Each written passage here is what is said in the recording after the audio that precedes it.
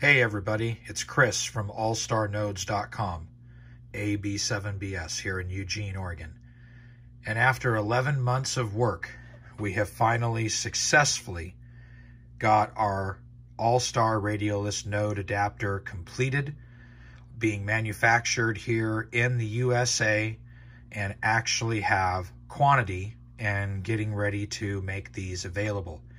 So we wanted to show what the new node looks like, or I should say the adapter.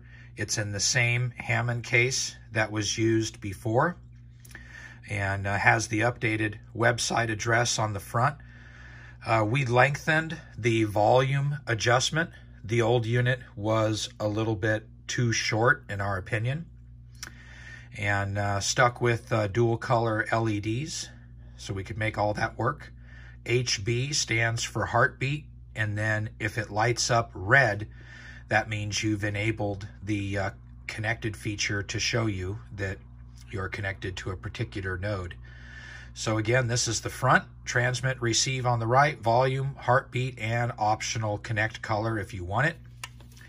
And on the back, speaker jack on the left, mono or stereo shorting pins, which don't really need to be used, and then the micro USB in the back that goes to your Pi.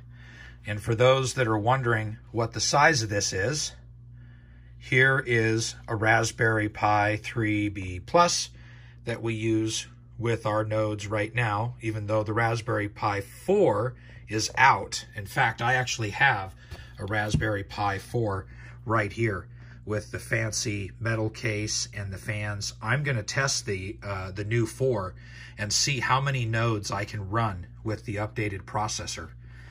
So I love to use these as a base station where I can't put antennas up. And here's 5 of them that are running right now. The current limit on a Raspberry Pi 3 is 3 nodes running simultaneously.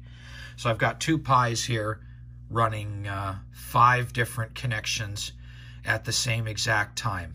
I don't use DTMF to command, my node to different locations. I just know where I want to go for these 5, so when they boot up, they automatically connect. So it's pretty awesome. We're excited to have this done. We actually have quantity. There they are. I just got done assembling the first 50, and we're getting ready to make these all available here starting in the next few days. Today is November 1st, and probably by the 5th or the 10th of November, we're going to have this stuff ready to go because a lot of people have been wanting them. Thanks for watching.